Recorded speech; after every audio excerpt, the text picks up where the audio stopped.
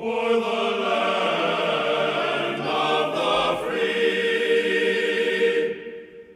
and the home of the brave. Well, I would say welcome back to the United States, but things have not moved on, unfortunately. The votes came in and were in favour of trying to continue with the American save. However, I have had an update. We wouldn't be able to confirm any further details at this time. I realise it's not an ideal situation to be in, but because of how things may change at short notice during game development, it's only when we know a fix is confirmed in an update we can provide more details. That was in response to someone asking if they had any more updates on when this was going to be fixed. So, as of now, they don't have any idea when this is going to be done, which doesn't sound promising for being able to continue or even restart this save. So, I'm sorry for those who wanted to see me continue in America. What we might do is we'll see how the attribute-less save goes. If that doesn't really sort of work out, maybe we can come back to this when they have actually fixed this. I also thought I would break the news to you that sadly George King III here is going to have to bide his time, and the Americans have rebuffed us again, ladies and gentlemen. Will we ever take those colonies back? Do we really still want them after what they've done with them? Possibly not. So we're going to be going attribute-less, and I have been working over the last week in preparing the groundwork for being able to do that, and trying to figure out what sort of statistics I'll need to look at, and obviously I'll get, you know, the coaches and scouts feedback on what the player's good at and what they're not, so what they might be suitable for. And I'm going to be relying more heavily on the star system, which is not perfect, by far from perfect. It's going to be a challenge, and because it's me, obviously I'm going to start at the bottom, no qualifications, no playing experience, so we're going to have to try and work our way up, only signing people without knowing what they can do. Fun times. Anyway, I thought I would also use this short video, or hopefully short video, I'll probably waffle on for far too long, just to give my sort of, now that I've been playing the game a bit more, just to give my impressions on this iteration of Football Manager. And I have to say, for the most part, I am loving it. It is by far the best one that I have seen since I started playing the game probably about 5 years ago. And most of what I'm loving is in the actual highlights themselves, the actual matches. Although with one major exception, which I'm not going to harp on too much because it's not going to be an issue, I'm sure, in about a year's time anyway.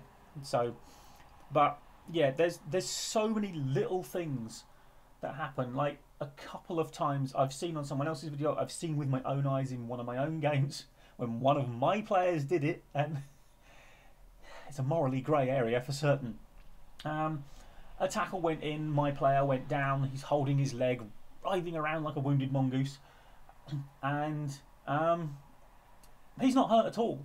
He's basically play acting because he knows the bloke who's just tackled him on a booking, and yes, he did get him sent off. So yeah, not sure I can condone that behaviour, but you know, we went on to win the game comfortably, so you know, 3 points is 3 points.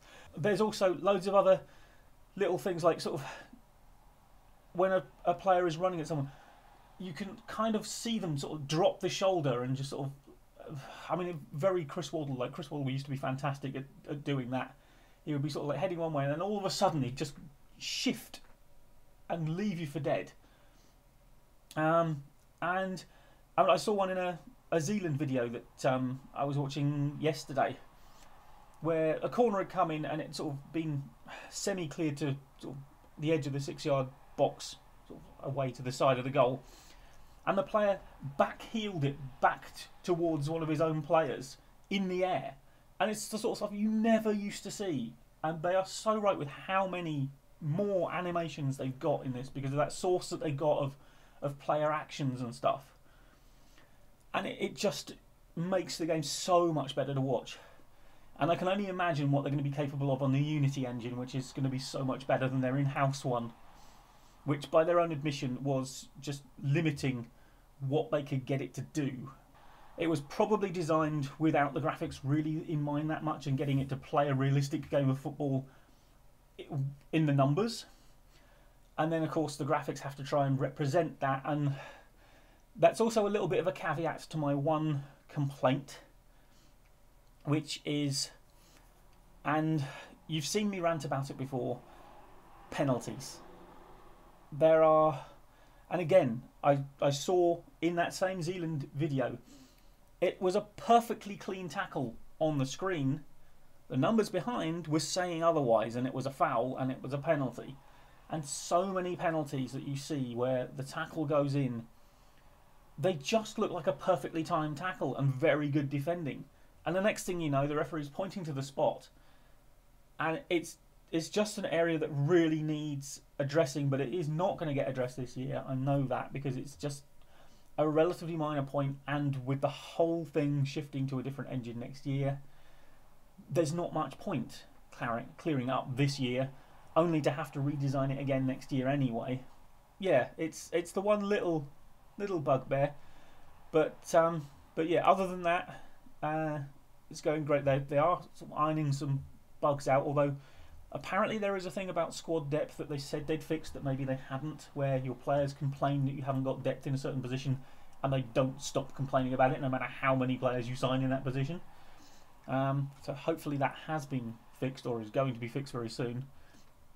But yeah, generally speaking, it seems to be a big improvement on Football Manager 23, and like I say, watching the matches is so much more fun now because of the little things that you see, and it is constant, just little things. This is the thing. It's not sort of like, oh my god, it's such a big difference, but all these tiny little things just add up to much more than the sum of their parts and make it a much more enjoyable match to watch, when you take out the fact that, you know, your team is just not doing anything you tell them and playing really badly. It's a shame poor George here didn't last longer, but maybe, like I say, we can return to him later in the cycle. So thank you for your feedback on the last video, and I'm sorry that unfortunately I'm going to have to, through no real fault of my own in my defence, go contrary to the feedback which wanted to keep going with the American one, simply because it still doesn't work. So I hope you understand my reasons, and I hope you enjoy the new save as and when it starts, and watch me struggle even worse than normal. With all that said, thank you very much for watching. Like, comment and subscribe, and I will see you soon. Or maybe not. Bye bye for now.